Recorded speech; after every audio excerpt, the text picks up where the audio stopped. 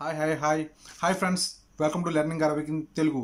Friends, ఈరోజు 24 తారీఖు 3 నెల 2020.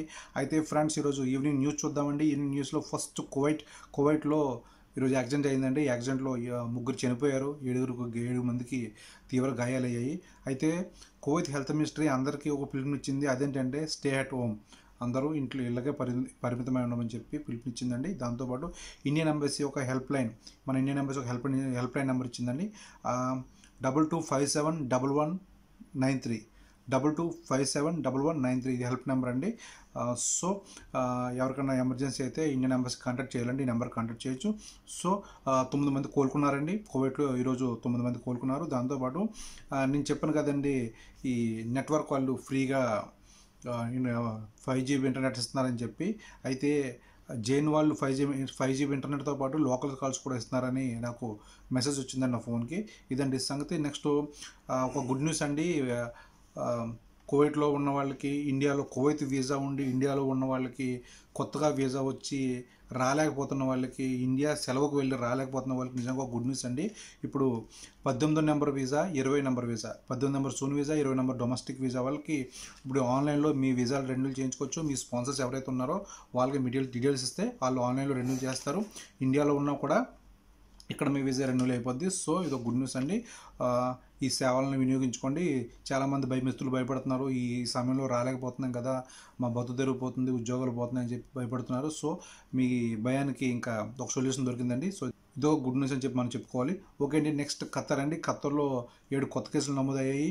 అయితే దాంతోపాటు ఖత్తర్ పిఎం ప్రజలను ఉద్దేశించి ఒక ట్వీట్ చేశారు ట్విట్టర్లో.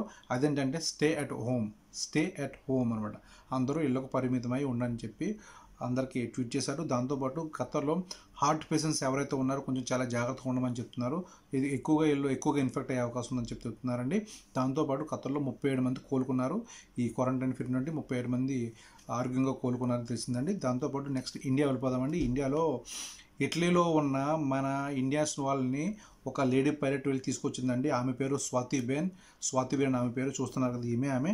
అదే నెక్స్ట్ అండి, ఇప్పుడు మన ఇండియా ప్రజెంట్ స్టేజ్ 2లో ఉంది కాబట్టి అందరూ కార్పొరేట్ సంస్థలు అందరూ ముందుకు వచ్చి మనకి దేశానికి మద్దతుగా ముందుకు వచ్చారు. అందులో యునైటెడ్ అంటే మన మంతాగే కంపెనీ అండి, ఆల్కహాల్ కంపెనీ, మ్యాక్డోనల్డ్స్ కంపెనీది.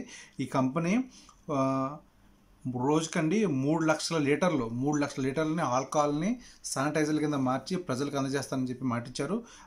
చూడండి, ఆల్కహాల్ ఇది శానిటైజర్లో ముందు ఆల్కహాల్ బేస్డే కాబట్టి, ఈ మందు కంపెనీల దగ్గర ఉండేది ఆల్కహాలే కాబట్టి, 3 లక్షల లీటర్లని శానిటైజర్ల కింద మార్చి ప్రజలకు అందజేస్తానని చెప్పి మాటిచ్చారండి యునైటెడ్ స్పిరిట్ వాళ్ళు. నెక్స్ట్ అండి, రిలయన్స్ అధినేత అయిన అంబానీ గారు కూడా ఇప్పుడు 100 పడకల ఆసుపత్రి తయారు చేస్తున్నారు. ఆల్రెడీ ప్రాసెస్ స్టార్ట్ అయిపోయింది. దాంతోపాటు ఆయన 1,00,000 మాస్కులు ప్రజలకు పంపిణీ చేస్తానని మాటిచ్చారు. దాంతోపాటు అండి, కొన్ని ముఖ్యమైన కూడల్లో కూడా ప్రజలకి ఫ్రీ ఫుడ్ అందజేస్తానని చెప్పి మాటిచ్చారండి. ఇదండి సంగతి. ఓకే, నిజంగా ఆయన పెద్ద మనసు అంబానీ గారిది. అందుకే దేవుడు ఆయనకి అంత ఆస్తి ఇచ్చాడు. నెక్స్ట్ అండి, స్టేట్ బ్యాంక్ ఆఫ్ ఇండియా, మా స్టేట్ బ్యాంక్ ఉంది కదండి, వీళ్ళు కూడా వాళ్ళకు వచ్చిన ఈ లాభంలో కొంత లాభాన్ని ప్రజల ఆరోగ్య నిమిత్తం కంట్రిబ్యూట్ చేస్తానని చెప్పి మాటిచ్చారు. ఓకే అండి. నెక్స్ట్, ఇండియాలో 24 క్యారెట్ల బంగారం, 24 క్యారెట్లు 10 గ్రాములు గోల్డ్ ఈరోజు 43,310గా ఉందండి. 43,310 రూపాయలు. 22 క్యారెట్లు 10 గ్రాముల గోల్డ్ 39,700గా ఉందండి ఈరోజు. అంటే మన దేశంలో ఇప్పుడు కర్ఫ్యూ పెడుతున్నారు కదా, అయితే చాలామంది యూత్ మాట అనకుండా ఇప్పటికి బైక్లు వేసుకుని బయట తిరిగేస్తున్నారు. అయితే పోలీసులు వాళ్ళకి చాలా మర్యాదగా చెప్తున్నారండి. మర్యాద అంటే మామూలు మర్యాద కదండి, అదొక రకమైన మర్యాదలో చెప్తున్నారు. ఓకే, మీరు చూస్తున్నారు అనుకుంటాను. అయితే తర్వాత అండి, చాలామంది మిత్రులు అడుగుతున్నారు, ఏంటన్నా ఈ అప్డేట్ ఇవ్వట్లేదు, ఈ వ్యాధి సంబంధించిన అప్డేట్ ఇవ్వట్లేదు అని చెప్పి అడుగుతుంటారు. సో సోషల్ మీడియాలో ఇది నిబంధన అండి, ఇవ్వకూడదని చెప్పి. సో మీరు ఈజీగా తెలుసుకోవాలి అంటే ఏ దేశంలో ఏం జరిగింది, ఎన్నెన్ని కేసులు నమోదయ్యి రికవర్ అయ్యని చెప్పి ఈజీగా తెలుసుకోవాలంటే నేను డిస్క్రిప్షన్లో కింద లింక్ ఇస్తున్నాను అండి. ఆ లింక్ని క్లిక్ చేస్తే ఒక గ్లోబ్ ఓపెన్ అవుతుంది. ఆ గ్లోబ్లో మీరు ఎక్కడ టచ్ చేస్తే ఆ దేశం యొక్క డీటెయిల్స్ తెలుస్తుంది మీకు. అక్కడ ఎన్ని కేసులు ఉన్నాయి, ఎంతమంది రికవర్ అయ్యారు, మొత్తం అన్నీ తెలుస్తుంది అనమాట. ఇంకా అదండి సంగతి. ఓకే, నెక్స్ట్ సౌదీలోనండి ఊబర్ ట్యాక్సీ సర్వీస్ని కూడా బ్యాన్ చేశారు ప్రజెంట్ ఈ కర్ఫ్యూ కారణంగా. దాంతోపాటు రియాద్లో రియాద్ మార్కెట్ ఉంది కానీ రియాద్ మార్కెట్లో మొత్తం అంతా ఎక్కడికక్కడ శానిటైజర్లతో మొత్తం స్ప్రే చేసి క్లీన్ చేస్తున్నారండి. దాంతోపాటు అండి ఈ కర్ఫ్యూ రూల్స్ను ఎవరైనా వైలేట్ చేస్తే కనుక వాళ్ళకి 10,000 రియల్ ఫైన్ అని చెప్పి తెలియజేస్తున్నారు. దాంతో మనకు మిత్రులు కూడా కామెంట్ పెట్టారు చూడండి. నెక్స్ట్ ఈ కర్ఫ్యూ టైము సాయంత్రం 7 నుండి పొద్దున్న 6 వరకు, ఇది 21 రోజులు జరుగుతుందండి కర్ఫ్యూ. అయితే అండి నెక్స్ట్ 19 మంది కోలుకున్నారు, సౌదీలో 19 మంది కోలుకున్నారండి. దాంతోపాటు డూప్లికేట్ శానిటైజర్లు ప్లస్ చిన్నపిల్ల పాల డబ్బాలు కూడా డూప్లికేట్ చేసేసి ఒక గోడౌన్లో దాచుంచారండి. ఆ గోడౌన్లో మొత్తం తనిఖీలు జరిపి జప్తు చేస్తారు అధికారులు. ఇదండి సౌదీ సంగతి. నెక్స్ట్ మనం బెహ్రెన్ వెళ్దామండి. బెహ్రెన్లో నేను చెప్పాను కదండి, పార్లమెంట్లో ఒక ప్రపోజల్ పెడుతున్నారు బెహ్రెన్లో కూడా కర్ఫ్యూ విధించాలని చెప్పి. ఇప్పుడు ఆ ప్రపోజల్ ఓకే అయిపోయింది. రేపో ఎల్లుండో మొత్తానికి కర్ఫ్యూ సంబంధించిన న్యూస్ బయటకు వస్తుంది. అది టైం ఏంటి అని ఇంతవరకు తెలియదండి. మొత్తానికి ఈ ప్రపోజల్ అయితే మాత్రం ఓకే అయిపోయింది. నెక్స్ట్ అండి 41 కొత్త కేసులు నమోదయ్యాయి బెహ్రెన్లో. దాంతోపాటు ఒక ఇండియన్ వ్యక్తి సూసైడ్ చేసి చనిపోయారండి బెహ్రెన్లో. ఇంకొక ప్రపోజల్ పెట్టారండి, నిజంగా ఇది గుడ్ న్యూస్ అని చెప్పుకోవాలి. అది కువైట్లో అయితే కానూన్ అంటారు, ఇంగ్లీష్లో అయితే అమ్నెస్టీ అంటారు. సో ఎవరైతే వీసా లేకుండా ఉన్నవాళ్ళు, బయట పనిచేస్తున్న వాళ్ళు, వీసా లేకుండా ఉన్న వాళ్ళకి అయితే వీళ్ళకి ఎటువంటి ఫైన్ లేకుండా గ్రీన్ లైన్లో పంపించాలని చెప్పి ఒక ప్రపోజల్ పెట్టారు పార్లమెంట్లో. ఇంకా పాస్ అవ్వలేదు. ప్రపోజల్ పెట్టారంటే కానూన్ అనుకోండి, అమ్నెస్టీ అని ఏదైనా అనుకోండి, ఇది ఒక గుడ్ న్యూస్ అని అనుకోవాలి ఇది. తర్వాత 13 మంది కోలుకున్నారంటండి బెహ్రెన్లో. ఓమన్లో 18 కొత్త కేసులు నమోదయ్యాయి. దాంతోపాటు ఇప్పుడు అమలవుతున్న ఆంక్షలు ఏవైతే ఉన్నాయో ఓమన్లో, ఇవన్నీ ప్రజల యొక్క ఆరోగ్యం ప్లస్ ప్రజల యొక్క భద్రతను దృష్టిలో పెట్టుకొని చేస్తున్నావు తప్ప ఎవరిని ఇబ్బంది పెట్టాలి, బాధించాలి అనేవి కాదు అని చెప్పి మనకి ఓమన్ గవర్నమెంట్ తెలియజేసింది. సో దాంతోపాటు ఎవరైనా వీటికి వైలేషన్ చేస్తే ఈ రూల్స్ని భారీగా ఫైన్లు వేస్తారని చెప్పి కూడా తెలియజేశారండి. సో ఇదని సంగతి. నెక్స్ట్ ఓమన్ ఎంబసీ ఇండియన్ ఎంబసీని ఎంక్వైరీ చేసింది. ఓమాన్ వాళ్ళు ఎవరైనా ఇండియాలో ఉంటే కనుక డీటెయిల్స్ ఇవ్వమని చెప్పి. సో ఇదండి ఓమన్ సంగతి.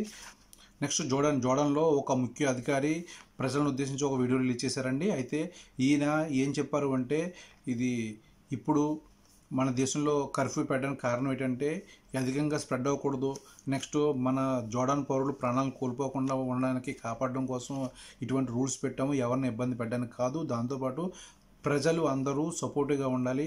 ఈ ప్రజలు సపోర్ట్ లేకపోతే మీ గవర్నమెంట్ చేసే ఏ ప్రయత్నం కూడా విజయవంతం కాదు.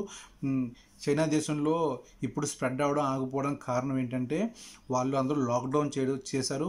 అందరూ ఎవరికి వాళ్ళు ఇళ్లలోనే ఉన్నారు. స్వతంత్రంగా బయట రాకుండా ఇళ్లలో ఉన్న వాళ్ళు మాత్రమే ఇది విజయవంతంగా జరిగింది. సో జోర్డాన్లో ప్రజలు కూడా ఇదే విధంగా సహకరించగలరని చెప్పి అందరికీ ఆయన వీడియో రిలీజ్ చేసి పెట్టారండి. దాంతోపాటు ప్రజలందరికీ, జోర్డాన్లో ఉన్న ప్రజలకి ఫుడ్ పంపిణీ కూడా చేస్తున్నారు. ఇదండి సంగతి. నెక్స్ట్ దుబాయ్లో 16 బిలియన్ దిరమ్స్ ప్యాకేజ్ అనౌన్స్ చేశారు ఈ ఆరోగ్య కార్యక్రమాల నిమిత్తం ఖర్చు పెడతామని చెప్పి. తర్వాత అండి ప్రజలకి అవగాహన కల్పించడం కోసం న్యూస్ పేపర్లు ప్రత్యేకంగా ప్రింట్ చేసి అందరికీ పంచుతున్నారండి. ఎటువంటి జాగ్రత్తలు తీసుకోవాలి, ఎలా ఉండాలని చెప్పి అవగాహన కోసం ప్రత్యేకంగా పేపర్లు ప్రింట్ చేసి పంచుతున్నారు. దాంతోపాటు డిస్టెన్స్ మెయింటైన్ చేయాలి, అందరూ స్వచ్ఛందంగా మనిషికి మినిమం డిస్టెన్స్ మెయింటైన్ చేయని చెప్పి అని తెలియజేస్తున్నారు. దాంతోపాటు ట్రాన్సిట్ ప్లస్ ప్యాసింజర్ ఫ్లైట్స్ ఏవైతే ఉన్నాయో ఇప్పుడు అరకొర తిరుగుతున్న ఫ్లైట్లు కూడా మొత్తం సస్పెండ్ చేస్తారండి దుబాయ్లో. నెక్స్ట్ అంటే పెద్ద మాల్స్ 2 వారాలు సస్పెండ్ చేస్తారు, ఓపెన్ చేయొద్దని చెప్పి. నెక్స్ట్ అంటే కారులో మినిమం 3 మాత్రమే ప్రయాణం చేయాలి. దుబాయ్లో కారులో మినిమం 3 మాత్రమే ప్రయాణం చెప్పి ఆంక్షలు విధించారు. దాంతో దుబాయ్ పోలీసు అందరికీ పిలుపునిస్తున్నారు. అదేంటంటే స్టే అట్ హోమ్ అని చెప్పి అందరికీ పిలుపునిస్తున్నారు దుబాయ్ పోలీసులు. నెక్స్ట్ అండి దుబాయ్లో కూడా కర్ఫ్యూ రాబోతుందని చెప్పి ఒక మిత్రుడు కామెంట్ పెట్టారు చూడండి. యాజస్టోన్ దుబాయ్లో కూడా కర్ఫ్యూ రాబోతుంది. సో మిత్రులారా, గల్ఫ్ దేశంలో మిత్రులందరికీ నేను చెప్పేది ఏంటంటే, ఇప్పుడు ప్రతి చోట ఇలాగే ఉన్న పరిస్థితులు. సో ఎవరైనా బయట ఉండి సొంత వీసాతో ఉండి పనిచేస్తున్న వాళ్ళు కొంచెం రేషన్ సామాన్ కొనుక్కుని ఇంట్లో పెట్టుకోండి. చెప్పలేం కదా ఎప్పుడేం జరుగుతుందో. సో ఇదండి సంగతి. మనం నెక్స్ట్ వీడియోలో మళ్ళీ కలుద్దాం. అంతవరకు బాయ్. ప్లీజ్ సబ్స్క్రైబ్ చేయండి, తర్వాత గంట కొట్టండి. Okay, bye.